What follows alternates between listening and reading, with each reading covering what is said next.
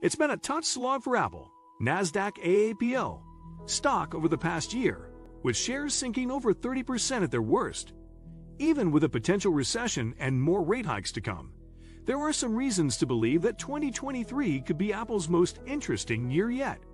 Indeed, there are some catalysts, tailwinds, and innovations that could help Apple's stock to buck the trend and move higher, even without help from the broader market.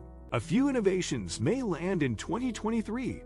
Recession or not, it's shaping up to be a pretty exciting 2023 for Apple, with a few intriguing innovations that may land over the coming months.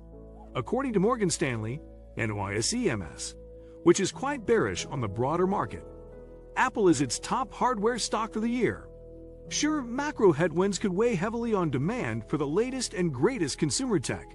Still, Morgan Stanley sees 4 catalysts that could kick in this year: a services re-acceleration, pent-up demand for the next iPhone, a mixed reality headset launch, and a hardware-as-a-service type of model.